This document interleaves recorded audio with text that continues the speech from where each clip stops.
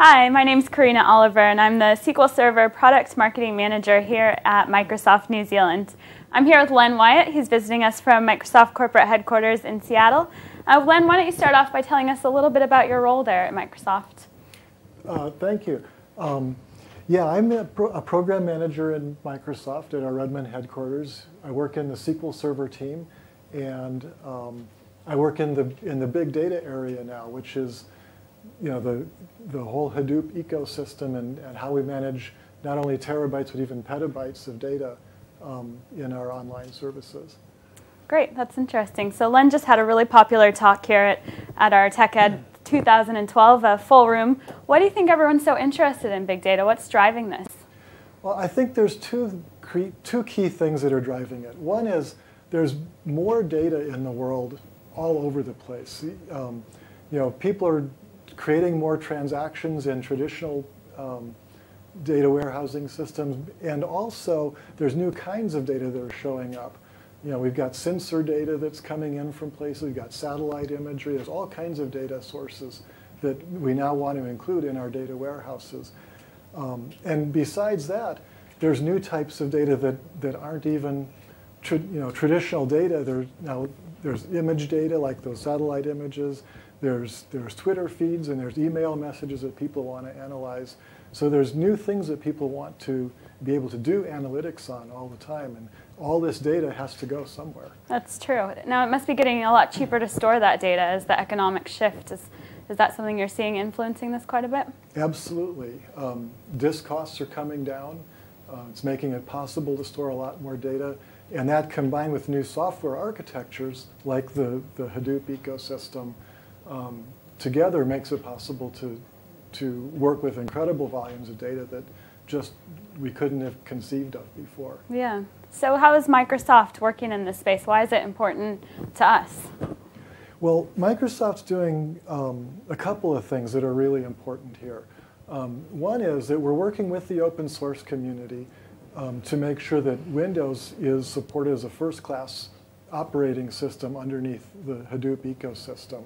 So Windows will be just as well supported as Linux is in the Hadoop environments in the future. And that's important because then our customers can run with an operating system that they're comfortable with. In addition to that, Microsoft's taking a number of steps to make sure that we've got a highly manageable system that you can deploy and manage and monitor and upgrade your system in easy ways.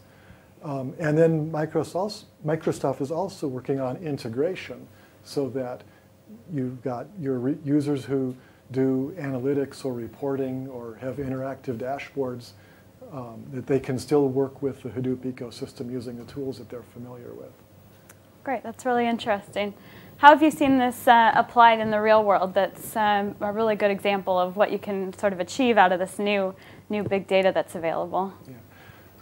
I think the two most common scenarios are companies that have large volumes of data, even if it's kind of traditional tabular-oriented data, but just volumes that they couldn't work with before.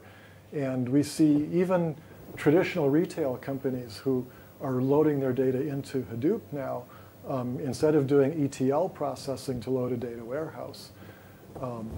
And then the other common use case that is really prevalent is social media analytics.